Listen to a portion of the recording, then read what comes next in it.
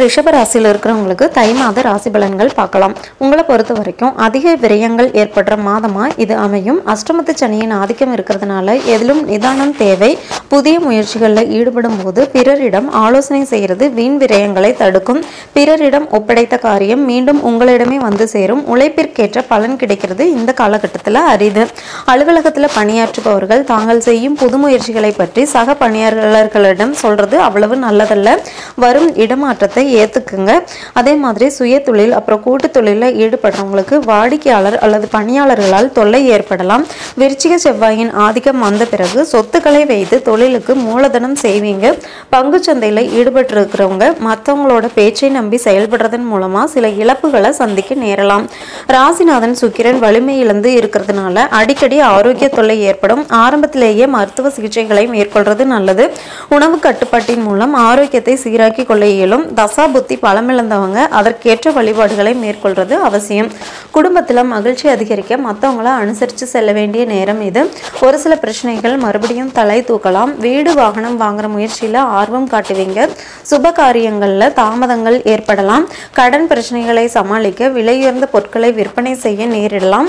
வாழ்க்கை துணை வழியே பிரச்சனை ஏற்படாமல் இருக்க ஒருவரை ஒருவர் புரிஞ்சுட்டு செயல்படுறது நல்லது.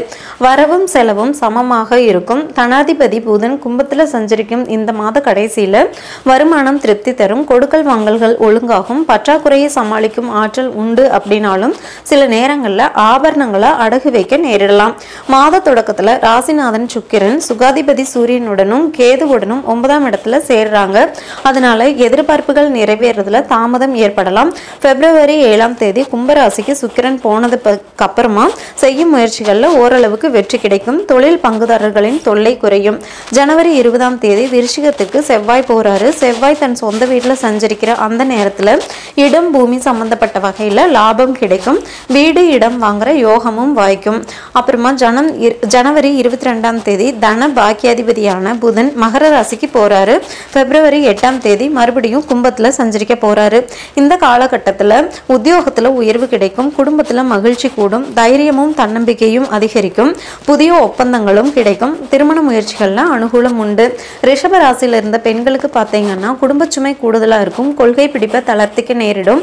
விருப்பங்கள் நிறைவேற விட்டு கொடுத்து போறது நல்லது. தாய் சகோதரர்களிடம் பக்குவமாக நடந்துக்கிட்டோங்கன்னா சலுகைகளை பெற முடியும். பணிபுரியும் பெண்களுக்கு வேலை சுமை கூடும். சக பணியாளர்களின் ஒத்துழைப்பு குறையலாம். கலைஞர்களுக்கு புதிய வாய்ப்புகள் வந்து சேரும். நல்ல ஒப்பந்தங்களை தேர்ந்தெடுத்தீங்கன்னா வாழ்க்கையில மகிழ்ச்சி மலரும். எடுத்த முயற்சிகள் அனைத்தும் வெற்றியாகும். சந்தர்ப்பங்களும் சாதகமாக அமையும். மகிழ்ச்சிகரமான மாதம் இது. திடீர்னு பொறுப்புகளில் மாற்றம் ஏற்படலாம். இது பார்த்தீங்கன்னா பொது வாழ்க்கையில் இருக்கிறவங்களுக்கு தோழமையாக இருக்கிறவங்க உங்களுக்கு சாதகமாக செயல்படுவாங்க. மதிப்பு மரியாதையை தக்க வச்சுக்குவீங்க. தலைமை இடத்தில் இருந்த மனஸ்தாபங்கள் மறையும். சிறப்பு வழிபாடு செய்வதன் மூலம் செயலில் வெற்றி சேரும். உங்களுக்கு அதிர்ஷ்ட கிழமைன்னு பார்த்தீங்கன்னா வெள்ளிக்கிழமை அப்புறம் சனிக்கிழமை. அதிர்ஷ்ட நிறம் பச்சை. அதிர்ஷ்ட எண்கள் 6 அப்புறம் 8. உங்களுக்கு வழிபாடுன்னு பார்த்தீங்கன்னா சனிக்கிழமை தோறும் சனி பகவானுக்கு தீபம் ஏற்றி வழிபடுவது சிறப்பு. மேலும் தகவல்களுக்கு சேனலை சப்ஸ்கிரைப் பண்ணுங்க. தேங்க்யூ.